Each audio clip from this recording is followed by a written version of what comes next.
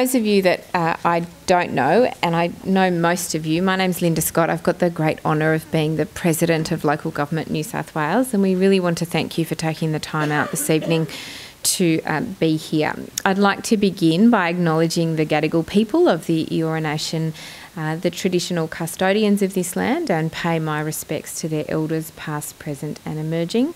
It's really fantastic to be with you all here this evening to talk about a really important topic for us all. It's particularly good, thank you very much to the Attorney-General, Mark Speakman, for being here. We're very grateful for you for being able to be here. As I said, Phyllis Miller, the Mayor of Forbes from my Local Government New South Wales Board, and a range of other mayors and councillors from across New South Wales. Thank you so much for being here. I know for many of you who are elected, you're cutting your time finally between joint organisation chair meetings and Country Mayors Association and a range of other local government meetings. So we have scheduled this tonight to try and maximise the large number of regional councillor and mayors who are in town. So we're very grateful for you for taking the time to be here in particular. It's also great to have Melissa Gibbs here from the Office of Local Government and Marty Pollock from the Department of Communities and Justice, along with all council staff in the room who are working, particularly we note, after hours to attend this important briefing. We're only going to focus tonight on one outcome of the Royal Commission into Institutional Responses to Child Sex Abuse, and that of course is the National Redress Scheme. I know you'll understand why. The Commission of course was established in 2012. It ran for 5 years. And during this time, it heard from survivors of institutional child abuse in 8,013 private sessions, reviewed written responses from 1,000 survivors, held 57 public hearings and produced 59 research reports. And of course, the gravity of its findings just cannot be overstated. It's of course the case that not all institutional child abuse crimes heard by the Commission occurred in the past, and of course recent survivors, including some still children, were also part of this process. It's also not the case that a limited number of institutions were exposed during the Commission. Nearly 4,000 institutions were the subject of allegations of abuse. The institutions cut right across all parts of society, the private sector, community organisations and government-run sectors. And the highest proportion of survivors heard by the Royal Commission were abused in out-of-home care. 1/3 were abused in institutions under government management. So many shocking statistics. The Commission found that victims were failed when leaders prioritised institutional reputations over the safety of children. And the final report states that poor practices, inadequate government structures, failure to record and report complaints and understanding the seriousness of complaints have been frequent. So we all acknowledge collectively that there was a failure. And I know everyone is here tonight because you're all determined to help ensure our public institutions don't fail again. And as leaders in our local government spheres, we're all very, very committed to ensuring that, in particular, local governments do everything we possibly can to ensure these failures don't occur at local governments. A necessary component in responding to the Royal Commission's findings is to ensure justice and compensation for survivors. And so, of course, this is part of the National Redress Scheme, on which our speakers will expand this evening. An equally important component is implementing changes to workplace culture and workplace practices. Institutions, including local governments, are being asked to implement 10 child-safe principles established by the Royal Commission in order to become child-safe. The aim of the child-safe institutions is not only to prevent harm to children, but to actively support their well-being by including their rights and voice wherever possible. Recommendation 6.12 of the Commission is that local government should appoint a staff member to take on the role of a child safety officer. We, on behalf of all the councils, made a submission on the subject of child safety to the Children's Guardian, who leads the move to ensure New South Wales institutions are child safe, and our input on the sector's behalf was heard and acted upon, particularly with regards to the resources and training sessions offered by the Office of Children's Guardian. So please make sure, if you'd like to learn more about making your council a child-safe institution or about implementing the Children's Guardian Act, which commenced on the 1st of March, just last Sunday, you do that today, because we now all have that legislation applying to us. But in the interim, I hope that you'll find this forum really informative. As leaders of our institutions, we now have the ability, but also the responsibility for apologising for past wrongdoings. And just to clarify that, because I have had some people question me about this, as a mayor, you may be asked to personally apologise to a past victim of the institution that you lead. So it's very, very important that as a result of tonight, mayors in particular, but also councillors and council staff, understand these obligations and understand what this means for us all. We must also make sure we put in place a system to respond to and, of course, hopefully prevent any future instances of institutional child abuse. And again, it's commendable that you've all shown your willingness to be here tonight to discuss and learn more about this incredibly important matter. Our children, our institutions, the very future of our New South Wales citizens, of course, deserve no less. So, with all that, it's now my great pleasure to introduce the Attorney-General, the Honourable Mark Speakman. Under his stewardship, New South Wales joined Victoria as the first 2 states to pass the legislation required to enter the National Redress Scheme. He also oversaw measures to ensure survivors of child abuse in New South Wales institutions had access to unlimited counselling and psychological support, something that's just fantastic. I'm sure you'll all agree. Please welcome the Attorney-General to the microphone. Thank you, Linda, and good evening, everybody. Could I also acknowledge we gather on Gadigal land and pay my respects to Elders past, present and emerging. Thank you, Linda, for this invitation. We spoke about this late last year, about the desirability of getting a forum together for mayors and other council officers and elected representatives to share information with local councils about what it means to be part of the National Redress Scheme for institutional child sexual abuse. So that's what we're talking about tonight, the redress scheme and what it means for your councils to have been declared participating New South Wales state institutions. I'll come back to the scheme in a moment, but I'll just touch on some aspects of the Royal Commission that into institutional responses to child abuse that Linda spoke about. It was established in 2013. It was a 5-year inquiry. Linda has given you some of the shocking statistics. 3,500 institutions in Australia, 3,500 were found to have evidence of child sexual abuse in those institutions. Just a staggering uncovering by that Royal Commission. The revelations were staggering, the depravity, the extent of it, staggering, many heartbreaking stories. And what we know, and perhaps didn't realise back in the 60s and 70s, is the lifelong consequences that child abuse has for victims and survivors. There were 409 recommendations. They were very powerful and far-reaching recommendations to the Commonwealth, recommendations to the states and territories, and also to non-government institutions about what we can do to protect children and to deliver justice and support for survivors. The state government has accepted the overwhelming majority of those recommendations. They cover vast areas of government. One of the things we have done is introduce possibly one of the most significant packages of criminal justice reforms that New South Wales has ever seen. For example, we've introduced a new offence of failing to report child sexual abuse, failing to protect against child sexual abuse. We've changed sentencing principles so that judges now have to apply modern sentencing standards where we know so much more about the lifelong impact of child sexual abuse rather than antiquated and ill-informed standards of the 60s and 70s.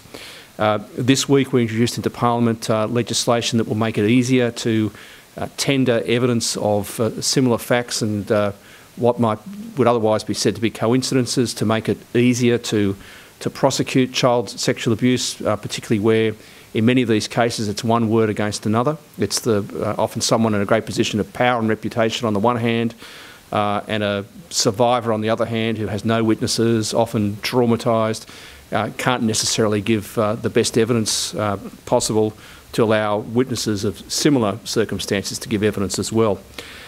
Apart from criminal justice reform, we've seen civil justice reform here in New South Wales. We got rid of the limitation period. There was an obstacle to many claimants because we know that typically it takes over 20 years for a claimant to be able to have the stamina and the strength to make their claim. We've introduced a proper defendant rule so that institutions can't hide behind what might be a church structure with different dioceses and priests who aren't employees, or a myriad of trusts to avoid liability. And this week we've released a discussion paper about opening up unjust settlements that were made before we got rid of the limitation period, before we introduced this proper defendant, so that a court could open up those settlements. And there's a discussion paper that's come out this week where we've got 6 weeks for submissions.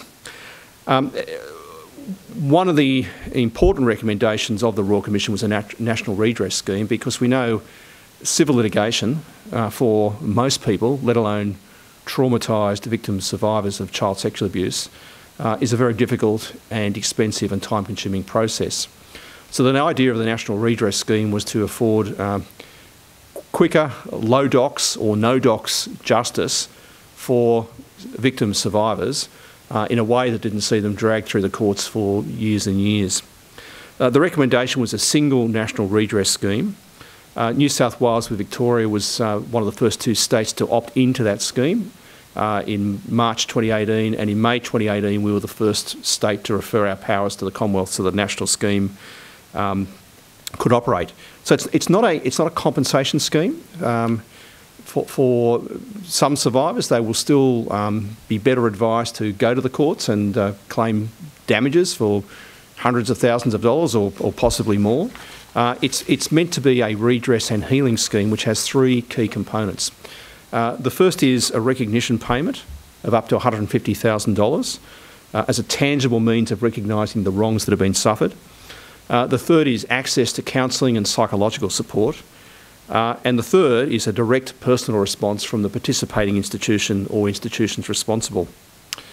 The Commonwealth, through the Department of Social Services, operates the scheme. And here in New South Wales, we've got a central coordination team within the Department of Communities and Justice's Victim Services coordinating the New South Wales response. For a survivor to access the scheme, the responsible institution has to participate. So in that sense, it's an opt-in scheme, and many significant institutions, the major churches, for example, have opted in. There are still a few recalcitrants, if I can call them that we're waiting to opt in. But now all the states and territories have jumped on board, and all are participating in this national scheme. And the non-government organisations that aren't participating have until 30 June to decide whether or not they're participating. When the scheme started, there was a declaration that listed categories of what were New South Wales state institutions, government departments, public schools, state-run children's homes, and initially local councils weren't included. But the overriding objective of the scheme is to make sure that all survivors of institutional child abuse, child sexual abuse, have access to redress. As Linda mentioned, about a third of those who attended private sessions of the Royal Commission and were the victim survivors of child sexual abuse had been abused in government institutions, so that's about a third, and about 1%, 1.2% had reported abuse in a local government institution. So the New South Wales Government decided that the declaration about state institutions should extend to local councils. In making that decision, we have tried to minimise the financial impact on you. So we will pick up the tab for the payment, the monetary payment of up to $150,000. We will pick up the tab for counselling and psychological support, but the direct personal response, which is a really important part of the therapy and the healing, we ask councils to provide that. It doesn't mean that the person who gives that is accepting personal culpability. it is a response on behalf of an institution, and it's, I think, so important for victim survivors not just to get money or a counsellor, but to have the institution acknowledge the wrong that they've suffered. How the scheme works: an applicant for redress lodges an application with the scheme operator at the Commonwealth. If the application identifies a local council as being involved, or there are reasonable grounds to think that a council was involved, then the scheme operator will issue our central coordination team with a request for information, or an RFI for short. And they request the institution to provide information that may be relevant to the application. And that helps the scheme's independent decision makers reach decisions. So the scheme employs independent decision makers to decide whether to accept a redress application, what the redress should involve, and the applicant has one right of review within 6 months to have another person, another independent assessor, decision maker, look at that if they're dissatisfied with the offer that's made. Not all survivors will want a direct personal response. For some survivors, they want redress in the form of a payment and counselling or psychological support, but they may want to have nothing to do with the institution that abused them. Others will, so you won't find a direct personal response required in all cases. The form is flexible. It might take the form of a written apology. It might be meeting a senior person at the responsible institution, or it might be none of that. It might be just an assurance that this won't ever happen again, and a description of the sorts of steps that the institution has taken to avoid a repetition of child sexual abuse. But the response should include an acknowledgement of the impact of the abuse on the survivor. So our Victim Services Central Coordination Team is the central link for government agencies, and they're there to help you when you receive an application under the scheme. As the Royal Commission acknowledged in its final report, although we've got these stats that I mentioned to you, we will probably never know the true number of children who have been abused in Australian institutions. So as the chosen representatives of our communities, local and state, it's our responsibility to respond to what we have learnt through this inquiry so that we can support the victim survivors and make sure that this never happens again. As I said, the human impact is deeply traumatic. It's not just traumatic for the victims and survivors, it's traumatic for family members who have to live with traumatised victim survivors. Lasting impacts right across the community. The redress scheme is one of the key ways that we can recognise this, and it's designed to be practical but compassionate to help survivors on a very long journey to healing and recovery. Thank you. Thanks so much. I really appreciate the way that you ran us through the enormous impact, but also our sort of personal responsibility as leaders of these institutions. I think that's what we're all here for tonight, is to make sure we understand that, but also to do that in a way that's sensitive and personalised to each individual who's been affected. I know when I sit at my council table, I think about all the childcare centres. You know, for many of you in this room have aged care centres. For so many of us, we have a really complex set of organisations and institutions that we either run as councils, we are partners with, we sponsor. Very, very complex structures, local governments. And then when you look at the diversity across our state's 128 councils, it becomes even more complex. So I think working through this process in all of our institutions is a very important one, so that we can maximise the best response for any victims that may come forward. We now are lucky to have Melissa Gibbs from the Office of Local Government, who's going to speak to us a little bit about working in collaboration with the state government through the Office of Local Government and the impact on local governments in New South Wales specifically. Please join with me in welcoming Melissa. Thanks, Linda. Welcome, everybody. I'm just here today to explain to you about the Office of Local Government's role in this. You've heard about the scheme and how it runs and why it was introduced, but I'm just here to talk about some of the operational aspects of the scheme, so that if a claim is made, you'll know what to expect from the Office of Local Government. So the Office of Local Government is the first central point of contact between the Central Coordination Team and councils, and the Office of Local Government is geared up to assist councils when responding to requests for information and delivering the direct personal response.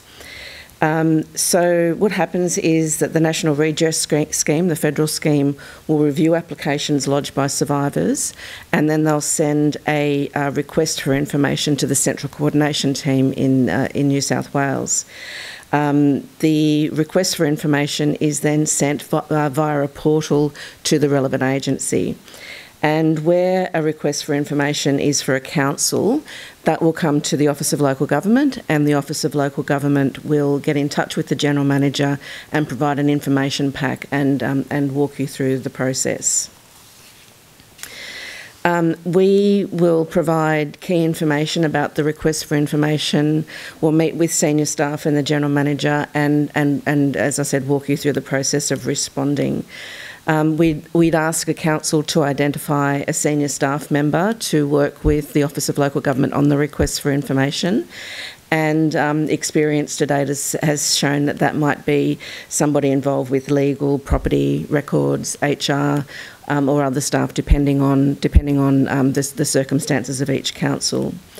And we will ask councils to search their records for all information relating to the request for information, and then ask the council to request to complete a questionnaire developed by the National Redress Scheme. For council's part, they need to demonstrate that there's a process in place to protect the privacy of the survivor at all times, and that information contained in any application is protected information under the redress legislation, and it's an offence to share this information unless it's permitted under the Act. And searches conducted by nominated staff in response to a request for information are recorded and logged by the council officer coordinating the search. And councils will need to identify that the records that they keep are appropriately secure, and that they have systems in place to protect the privacy of the information that's kept. OLG will work with the councils, as I said, throughout this process, and ensure that the searches are undertaken in a way that complies with the requirements of the scheme. And we will then pass the information on to the Central Coordination Team, which will collate council's response with any other New South Wales agency response, government response if appropriate, and then submit all that through the information portal that's been established by the Commonwealth Government. The request for information and information provided by the survivor is considered by an independent decision maker, as the Attorney-General said, and that independent decision maker will determine whether there's a reasonable likelihood of the person being eligible for redress. And if the independent decision maker determines that a survivor is eligible for redress, an offer will be made. As you've heard, the redress includes a payment of up to $150,000, counselling, and an apology from the responsible institution. And if the survivor requests that apology, the Central Coordination Team will inform the council and work with the council on how to deliver that apology. And at all times, the apology and the response is directed towards the needs and the desires of the survivor claimant. So, so far we've been involved in just 2 cases, and what we've found to date in those cases is that the best thing for us to do is to come and have one of our team sit down, meet with senior council staff and talk you through the process so that you'll understand what to expect. and also just reinforce the privacy concerns and make sure that you have all the support that you need in responding to the request. We can provide on-the-ground guidance and learnings from other councils who have been involved in similar requests, while always, of course, protecting the privacy of individuals involved. We've also found it's best if we limit the number of people involved working on the request for information to ensure the privacy and security of information. And we're aware that this can be a challenge in small and regional councils where the redress applicant and the alleged abuser may still be living within the community together. We found that the searches that councils are required to undertake take around about 4 hours to finalise. So to date, the experience has been that it's not a huge impost in undertaking those searches. But we also found that information can be found in quite unexpected places like libraries, annual leave records, council or committee minutes, and in some cases that information may be stored in archives which may need to be retrieved. So the two cases that we've had to date, one was in a metro area and one was in a regional area. And in both cases, the survivor contacted both the council and OLG asking for updates, and we were able to work with the council to make sure that all of the information was directed into the coordination team and got back onto the appropriate process.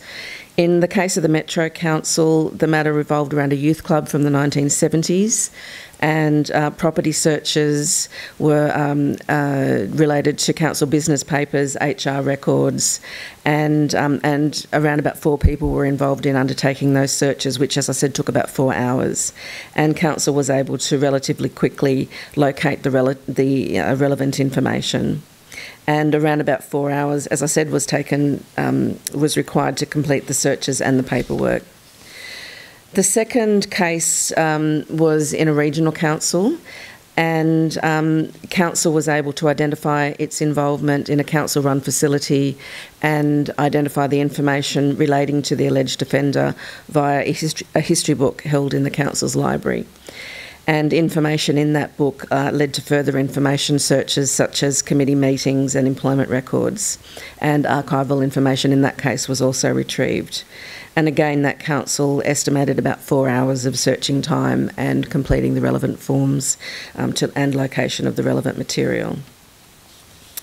So that's all I had to say about how the scheme operates. And just again to reassure you that that we're working with the central coordination team, and if a claim is made, we'll be in touch and be with you through the whole process.